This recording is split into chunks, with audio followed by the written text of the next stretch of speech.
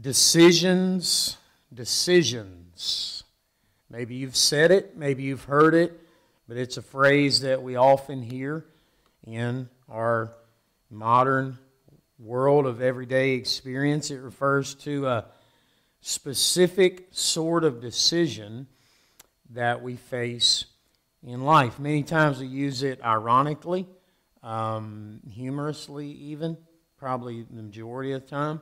Say you're at the ice cream shop and you stand there with all the flavors before you and you don't know which to choose. And as you stand there and someone's with you, you might say, decisions, decisions.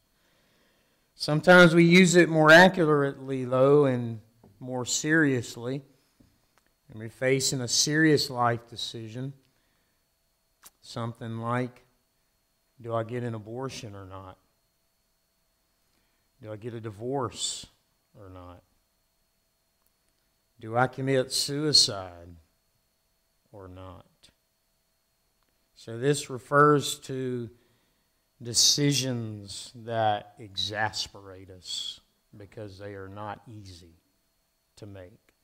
In these decisions, we're not choosing between something very, very obviously bad and something very, very obviously good, but between what is called two evils, two hurts, two undesirable outcomes. In the world of logic, this is called a dilemma. The word dilemma in logic has two parts, the prefix meaning to, and telema is to lay down. So two things. I got enough water today. Two things in front of you that you must choose between, but the word etymology itself doesn't bring out. It is two different courses of action that are hurtful to you. That's what makes something a dilemma. We have many descriptions beyond the definition. We've got many descriptions of this. We talk about being on the horns of a dilemma. And thus we mean the painfulness of it. You go this way, you get poked. You go that way, you get poked as well. We may say here in the South, I'm in a bind. Or we may say I'm in a vice. In the vice grip. We may say, you may hear someone say they're caught in the middle. Trapped. No way out. Between a rock and a hard place. You see the point. Or you may hear someone say, pick your poison. Right? Or as I like to call it, I'm in a quagmire. That's the word I've used that Justin has remembered. The point is, no matter which you pick, someone gets hurt. That's a dilemma. I just quoted, by the way, a story, a popular one, The Notebook. And the reason for that is it's what makes a story intense. It's what makes an audience sit on the edge of their seat. Which decision will they choose? And so she says at the climax of that movie, no matter what I do, somebody gets hurt. It's a dilemma. And so there are these in the biblical stories as well. Eve originally faced a dilemma. If she didn't sin, she felt hurt. She would never know what the so-called freedom was like. So she had to choose between these two. And she did. There are others in Scripture. A famous dilemma that I think of, Pilate faced a dilemma. Either crucify the Son of God or become an enemy of Caesar. There wasn't two easy choices. It was hurt or be hurt. Which hurt do you want? And it squeezed out the decision. Our Lord Himself faced a dilemma. Right? Not my will, but yours be done. He faced a dilemma. God Himself faced a dilemma. He cannot just forgive the wicked. So if he doesn't forgive the wicked, then his love is not expressed. But if he does forgive the wicked, there must be a sacrifice. And the cross is the answer to what Paul Washer has called the divine dilemma. So the point, again, is that something is always getting hurt. And that's why people delve into the world of quotes for answers, for helps, to somehow find some guidance to help them for some direction in these things. And none are more popular and more interesting than presidential quotes. Because we know that presidents, like all leaders, don't just find themselves in the bind, in the predicament, in the quagmire of choosing between what's hurtful for them and hurtful for others, but often what's hurtful for others and hurtful for others. Do you want 300 people killed or 3,000 people killed? And we need to know in a minute what your choice is. That is a dilemma of the utmost sort. And so one such famous quote comes from number 26th President of the U.S., Teddy Roosevelt, which says this, quote, "In any moment of decision, the best thing you can do is the right thing. The next best thing is the wrong thing, and the worst thing you can do is nothing." Well, I don't know how much truth is in there, but I know the first part is sort of not an answer, because that's the very problem, isn't it? We don't know what the right thing is in a dilemma. It doesn't quite feel right to hurt anybody, and thus the search. What is right? We know the right thing to do is the right thing to do, but what is the right thing to do? So how thankful I was to be able, in God's providence, to study Paul's famous dilemma. How thankful we can be that God has put this in the Bible. This is the famous dilemma the Apostle Paul faced, and after you watch him with me face it, there can be no doubt whatsoever what the right thing is to do for the child of God in any dilemma you and I will ever face. So let's look at it this morning, beginning with point number 1 in verse 22, where we see Paul's dilemma detected. Paul's dilemma is detected. Point number 1, verse 22. If he stays, he says it will help them. Verse 22, but if I am to live on in the flesh, this will mean fruitful labor for me. So don't let the "for me" mess it up there. It's not really for him. It's ultimately for them, as verses 24 to 26 make plain. It's more necessary for their sake. Or verse 25 says it's for their progress, joy in the faith. Verse 26, their confidence and boasting in Christ through him. So if he stays, it will help him, and therefore it naturally follows. If he leaves, it will hurt them. Right? If he leaves, it'll hurt them. Well, it seems easy. All things being equal, that's all that's on the table. Well, then stay, Paul. Right? If I stay, it'll help them. If I leave, it'll hurt them. What's the big deal? How are you in a dilemma? I mean, he just told us that either way was okay. That's what we saw last week. Either way is okay. Stay, go, fine with me. But now it seems either way is not okay. It seems that he has a choice. And so we go to point number 2, verses 23 to 24, where Paul's dilemma is detailed. So point number 1, Paul's dilemma is detected. Verse 22, that's why I mean just detected. It's not really explained. You just see that he's in a dilemma because he says He does not know which to choose. So there must be another one.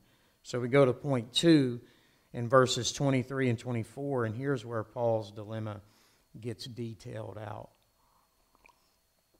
And here he lays out the full details of everything that he's dealing with internally. He says there's more at stake here than just if he leaves, it hurts them. There's this other thing. There's something else pressing on him.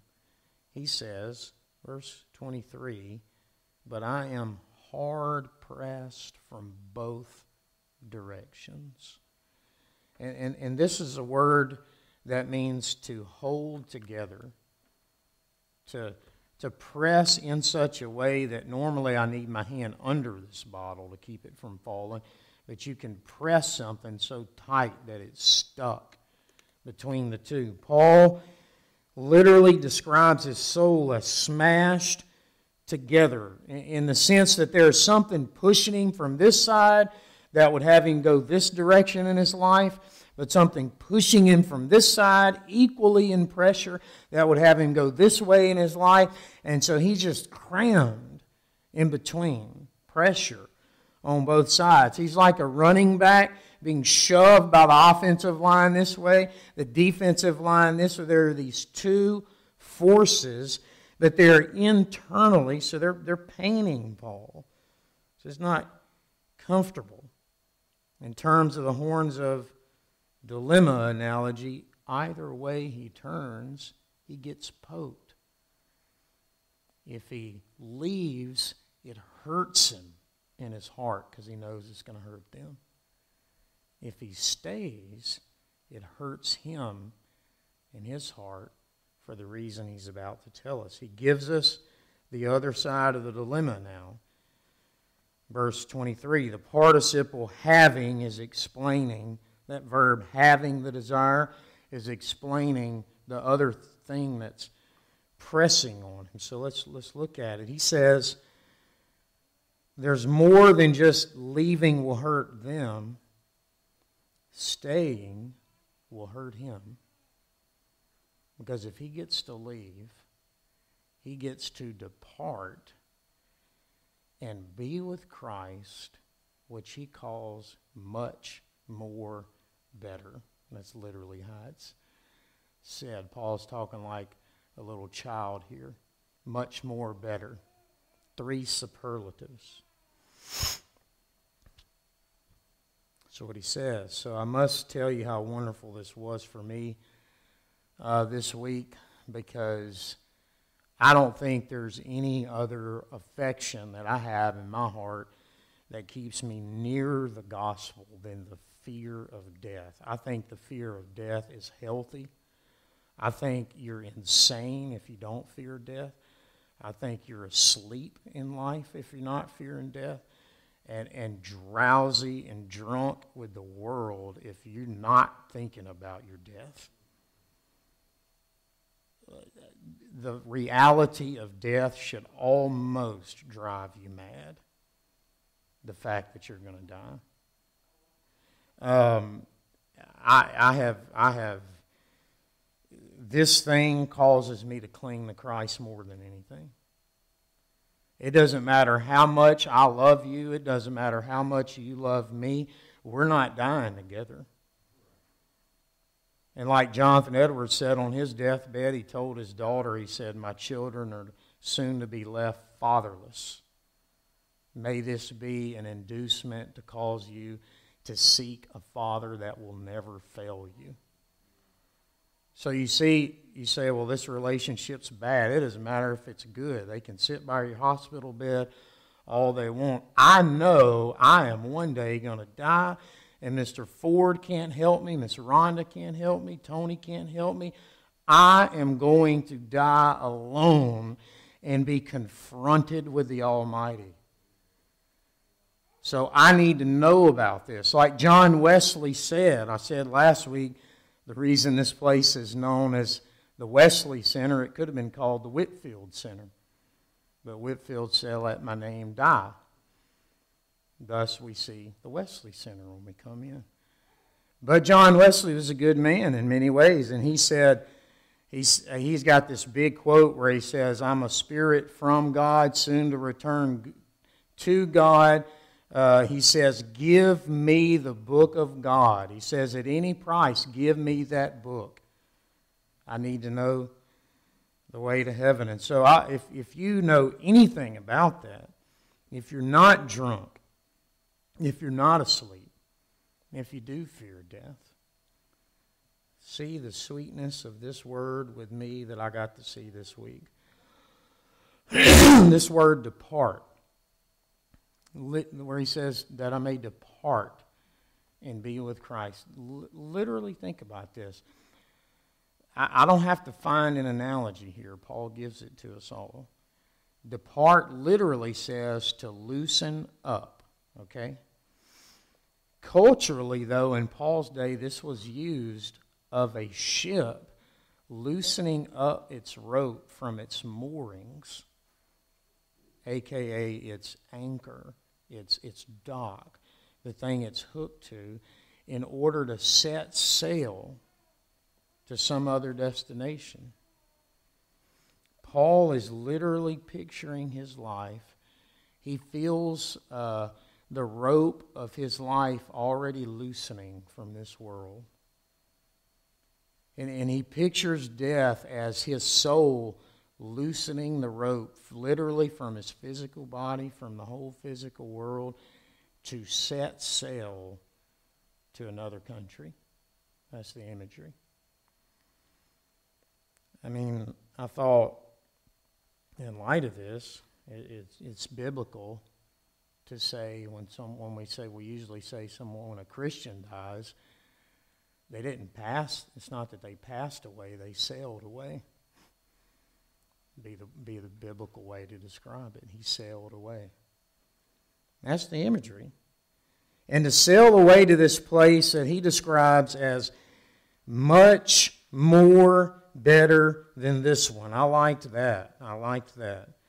I emphasize them on purpose because Paul was not a Greek, okay?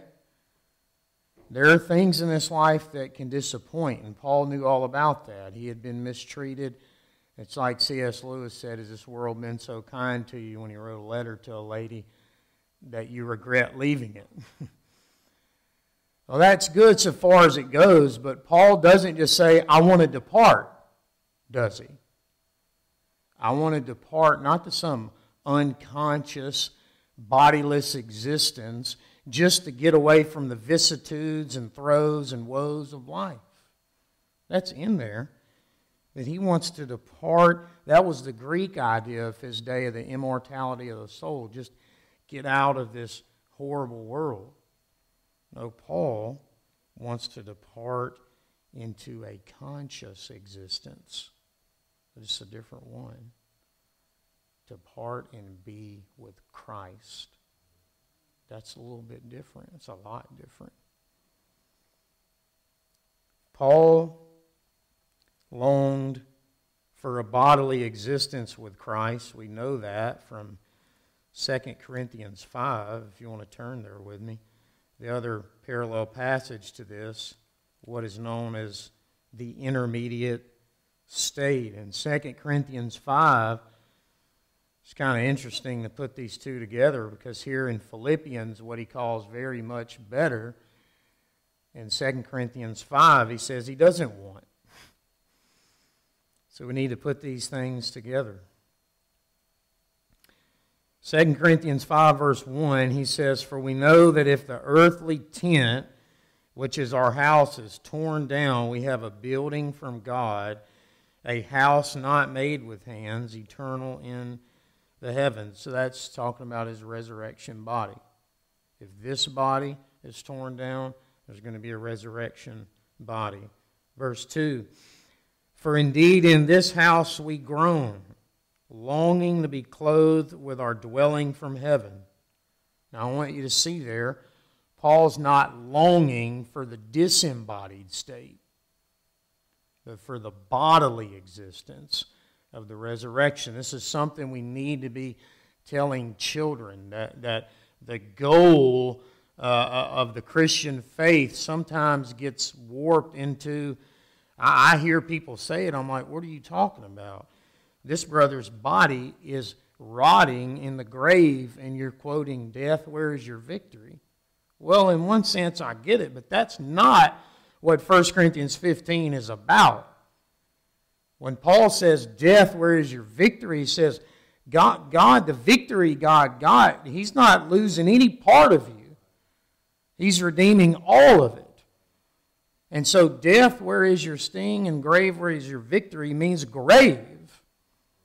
The grave will give up the dead, and He'll raise you bodily. And so the goal of the Christian life is not a bodiless existence, an incorporeal soul existence.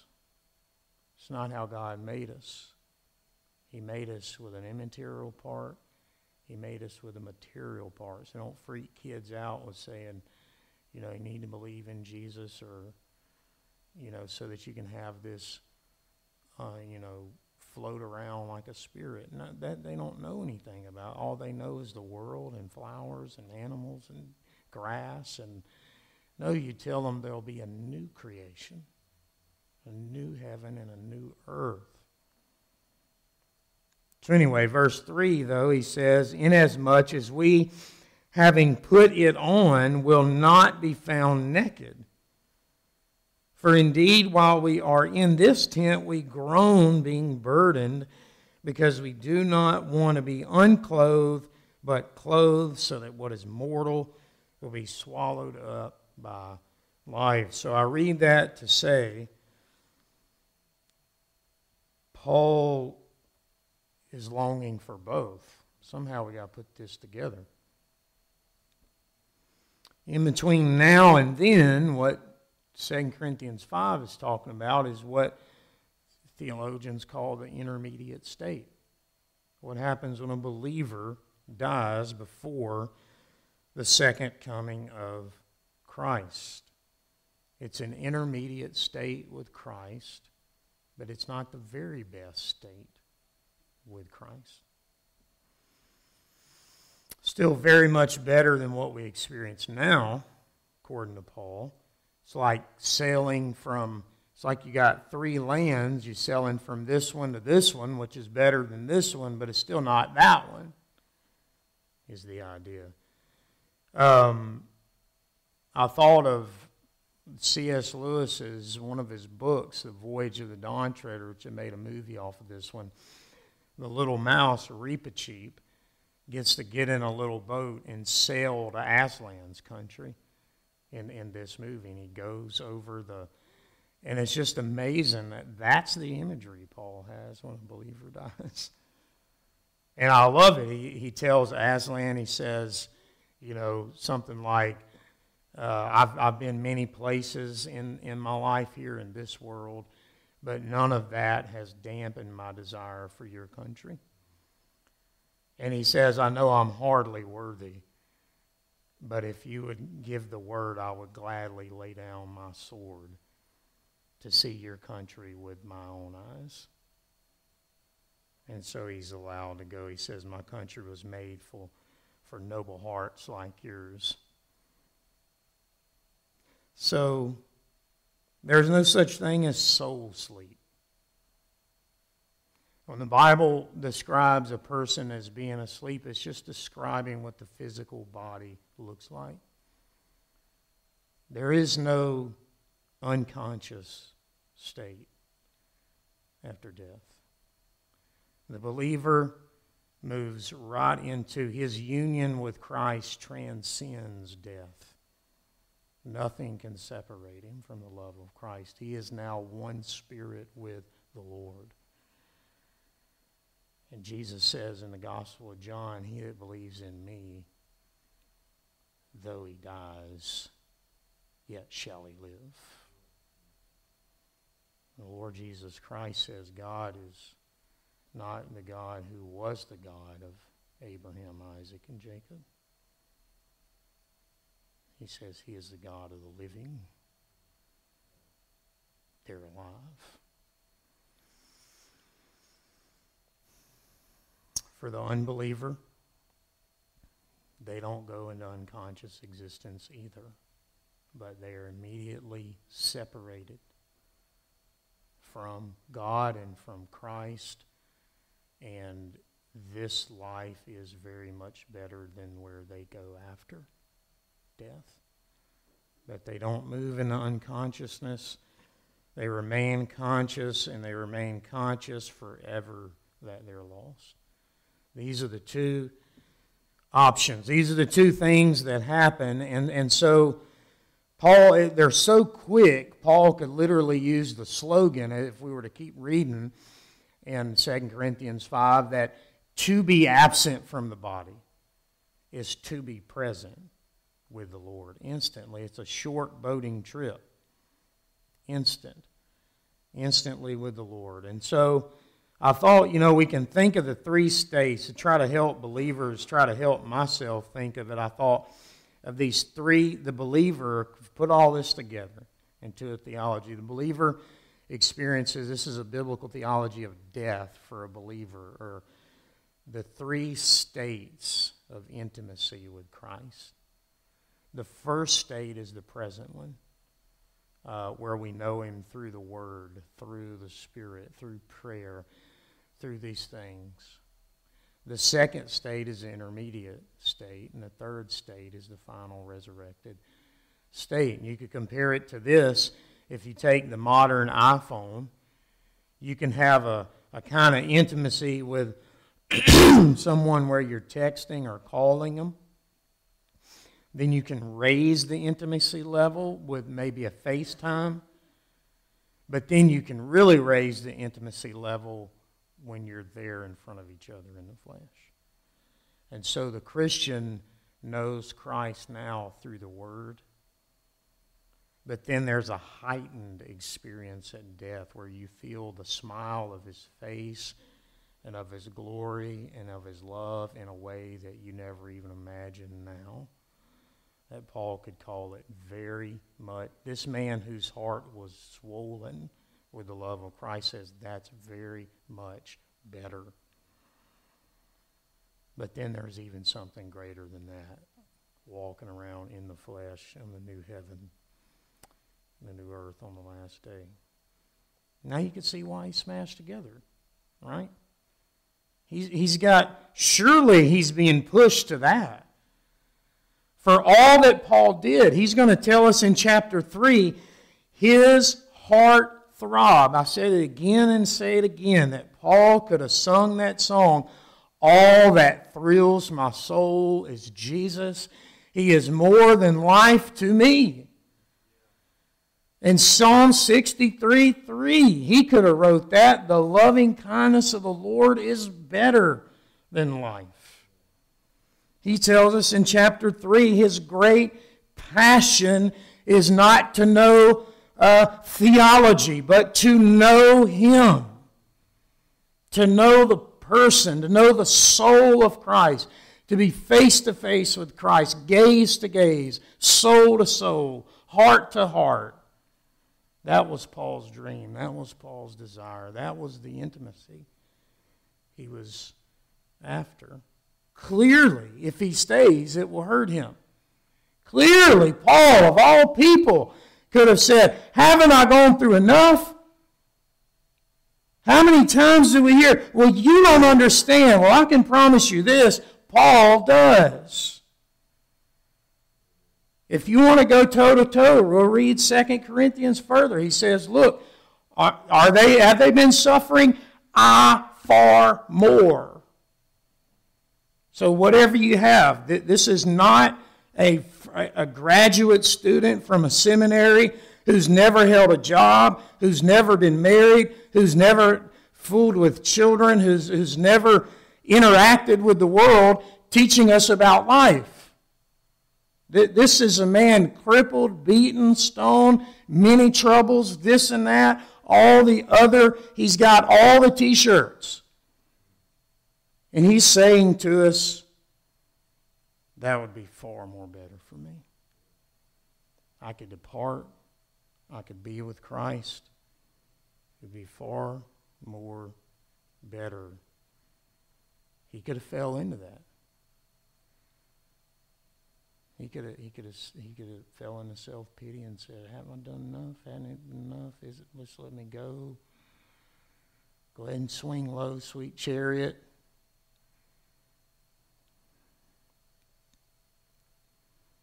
Tired of living? I'm sure he was. I'm sure he was. Yet equally clearly this apostle, because he loves such a one as Christ, is hurt to leave these behind.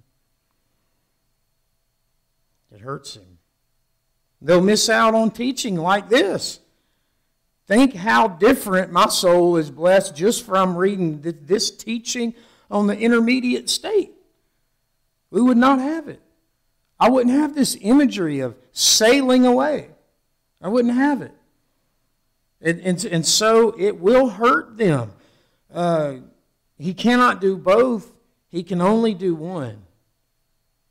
If he leaves, hurts them. Stays, hurts him. He must either leave or stay. Conclusion, somebody's getting hurt. Who will it be, Paul? You going to hurt them, or is the decision going to hurt him? So we go to the final point, point 3, verses 25, 26, where we see Paul's dilemma is determined. So Paul's dilemma was first detected, then Paul's dilemma was detailed, and now Paul's dilemma is determined with all of this information in front of him. And I thought as I read this, many times we don't ever do this, actually write out the details of what you're trying to figure out. Just write it out. Put it on paper. We like to think of our decisions as a lot better than they are. But when you write them out, you're like, it's kind of one of them where you're like, do you hear what you're saying that you're wanting to do? So with all the details in front of him, and providence forcing and squeezing a decision out of him, he says, verse 25, convinced of all of this, notice, I know.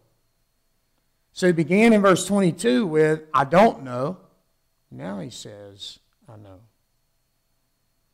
So now there's resolution. I will, he says, remain and continue with you all. And look why. Look at the sweet heart that this sour decision reveals. For your progress and joy in the faith.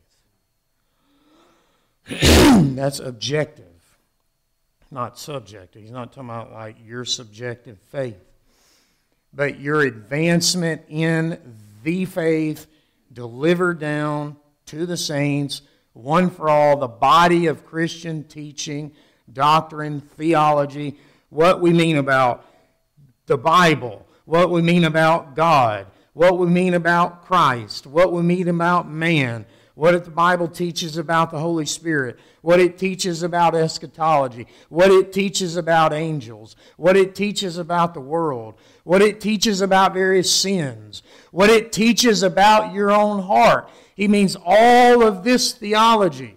If I stay, you will make progress in these things. They will come into your mind, they will get down seeping into your heart, and they will come out through the will in your life. But that's the immediate motive. Notice the ultimate motivation, though. Verse 26, so that you're, this is a bad translation just because of cultural difference here, proud. It's just boasting. It's just the word for glorying, for boasting, for making much of, so that your boasting may abound, may overflow in Christ Jesus in me, is the order. It's kind of wooden, but it's important. Paul is putting Christ first, so the ground, the object that they're boasting in is Christ, and the means to that end is Paul. Paul is just thrilled to be a means to an end. And we like to say, you just treat me like an object, or you just treat me like a means, or whatever.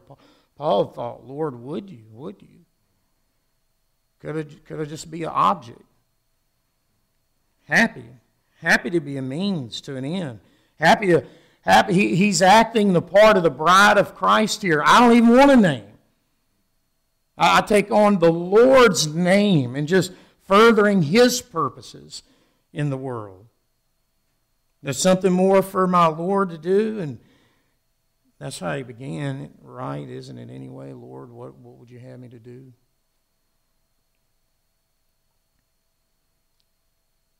That's enough to give a Christian joy, isn't it? I remember I had Jason Myers, other than God just having a sense of humor, to let me meet him before he went to go pastor and fill in and take John Piper's place for New Testament.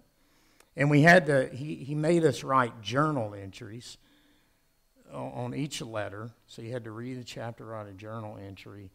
And for the one on Hebrews, when he graded them, gave them back, the one for Hebrews, I still have it. He wrote out into the margin in the red pen, I gloried in Christ while reading this. Thank you. Now, that's quite a thing. Quite a memory for me to have, like Jason Myers was profited from me. I mean, wouldn't it make you happy to be used?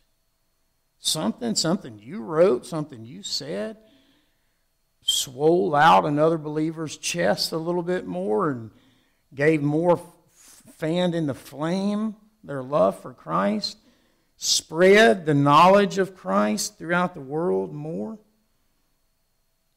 And it's important we end on that note because the Apostle Paul, though he is sacrificing, he's still rejoicing. So let's just get that out there. What we're not talking about is God doesn't need any helpers. Okay?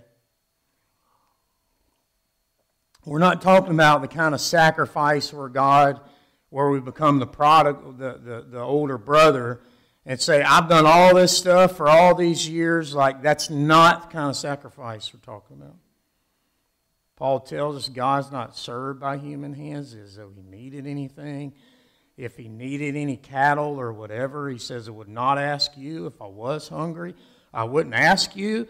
And Mordecai tells Esther, look, if you don't do it, someone else will do it. You're not needed.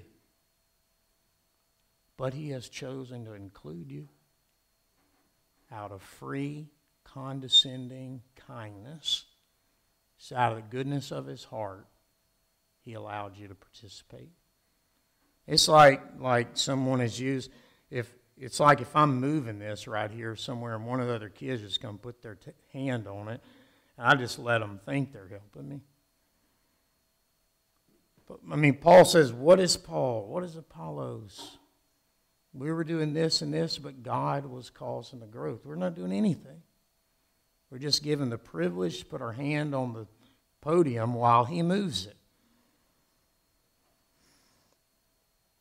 So Paul is not serving in that way. Paul really is rejoicing in this. Paul, like his Lord, really is enjoying foregoing for about 5 more years. This is about AD 60. About AD 65, in his second Roman imprisonment, he will say, the time of my departure has come.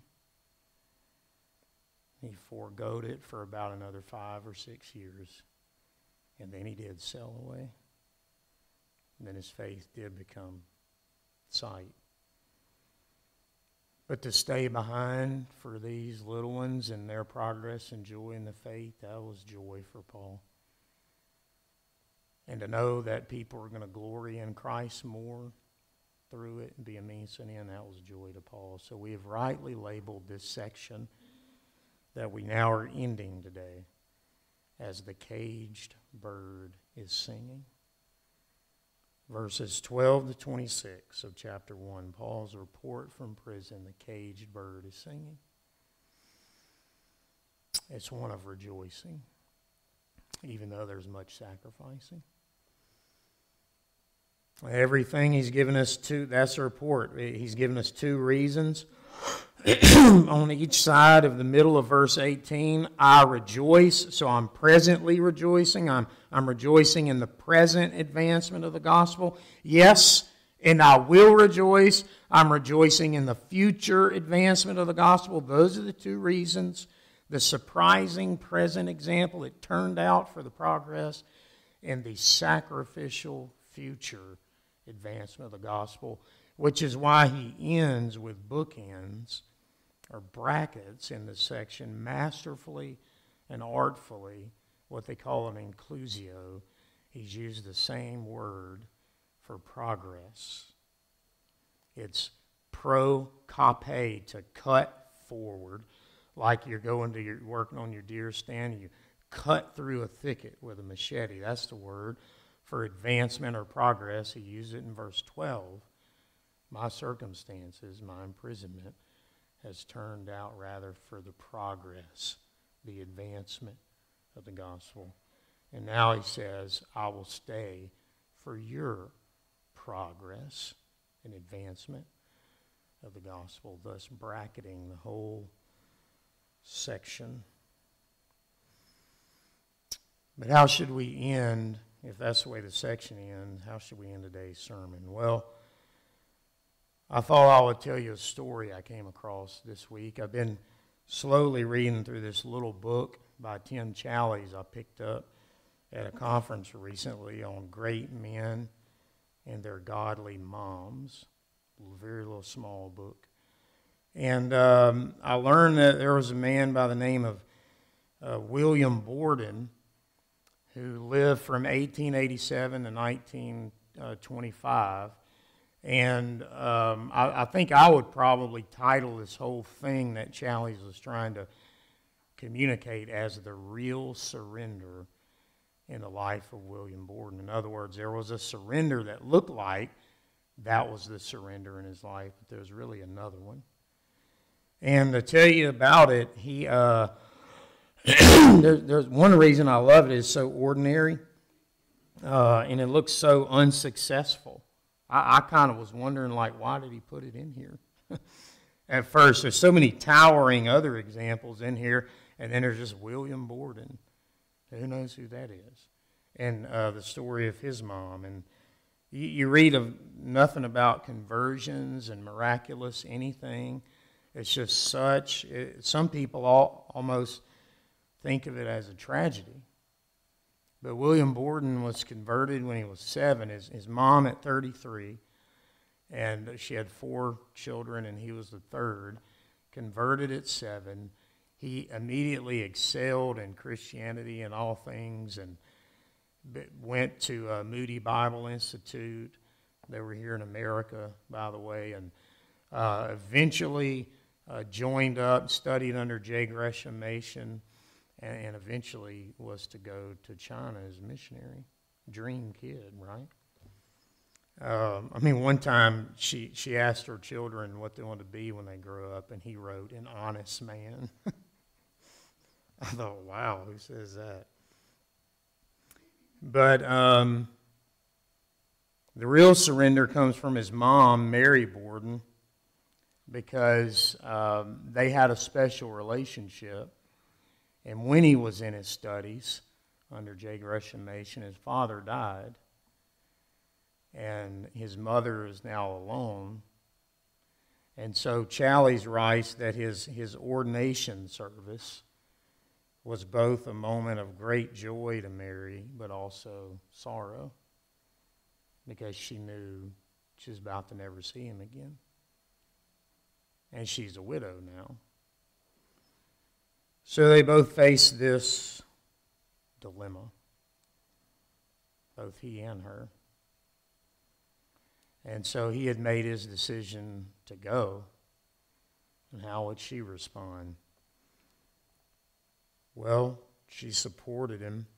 The final Sunday in America was spent with her in her Bible class or prayer group with them. And Challies writes that no sooner had William left that she wrote him of the comfort she had received that day. She quoted Luke 2:10, "Good tidings of great joy, which shall be to all the people," and told how that verse had taken on new depth of meaning as she sat beside her missionary son that day. And then she wrote this to him in this same letter: "I will never cease to be grateful for the rich blessing you have been to me, dear, a comfort and a strength all your years to your devoted mother.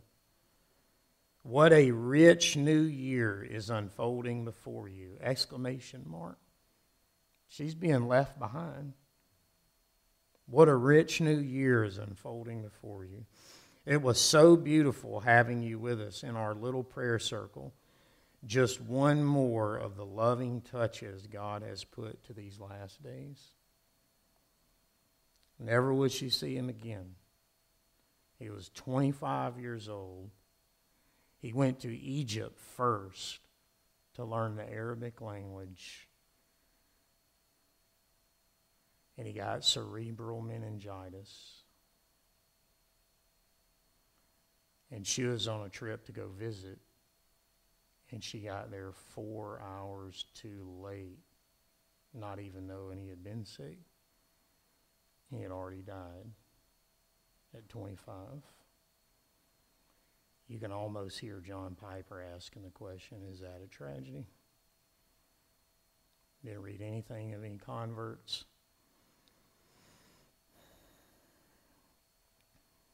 Well, Mary Borden knew what Paul the Apostle knew. What Paul, as we come back next time, is going to turn and work into the lives of the Philippians, what he wanted his dear Philippians to know. And surely what God wants us, dear people, to know, that in any moment of decision, it's true, the best thing you can do is the right thing. I think a Christian could agree with that. But I think, having heard this text, we need to add, and the right thing is the sacrificial thing. The right thing is a sacrificial thing. Having seen Paul face his dilemma, having seen the decision he makes in this dilemma, I say there can be no doubt about it that our decisions are either sacrificial or they're sinful. We're either living sacrificial lives or we're living selfish lives. There's no other. There's two columns in this Excel spreadsheet, and Paul will not add a third column. So whatever you have over here, if it's not sacrificial, you might as well drag it and paste it over here. This is where it goes. And we need to talk about this language today. About when we say things, we need to know where to drag and paste these things. How about the statement, well, I'm just not happy? What does that got to do with sacrifice? What column does that go in? Right over here. Paul says this would have been very much more happy for him. Well, this just isn't what I want to do. Well, are you a slave of Christ or not? What do you mean it's not what you want to do?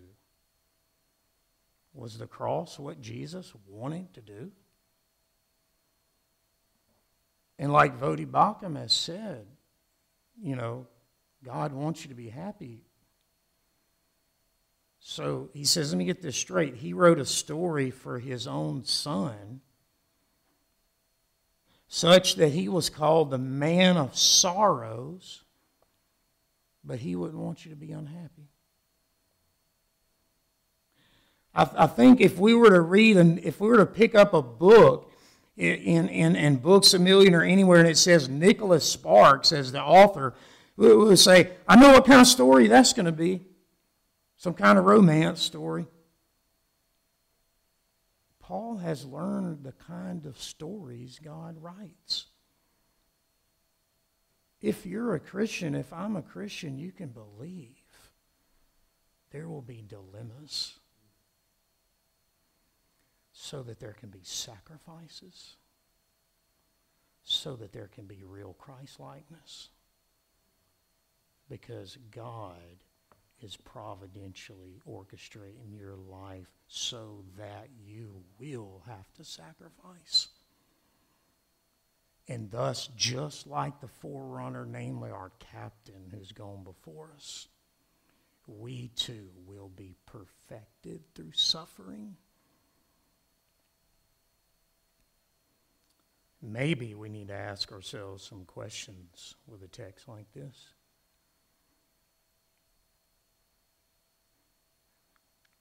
Do I need to make some changes? Having looked at Paul's dilemma and how he faced it here. Do I need to make some changes in my life?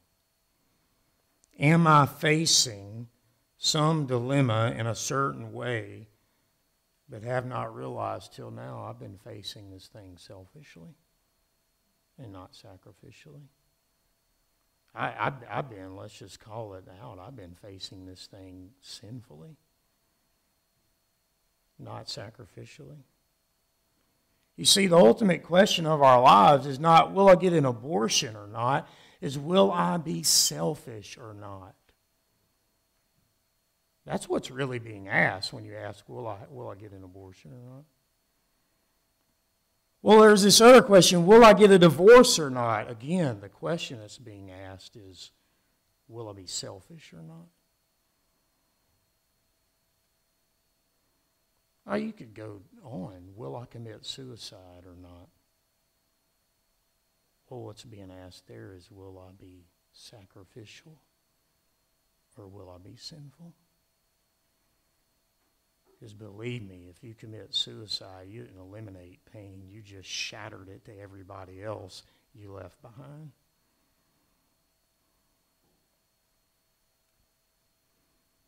We could go on, couldn't we? Will I discipline my children or not? Makes life a little bit harder. Will I come to church or not? Well, I want to do this. Well, are you a slave of Christ or not? Right?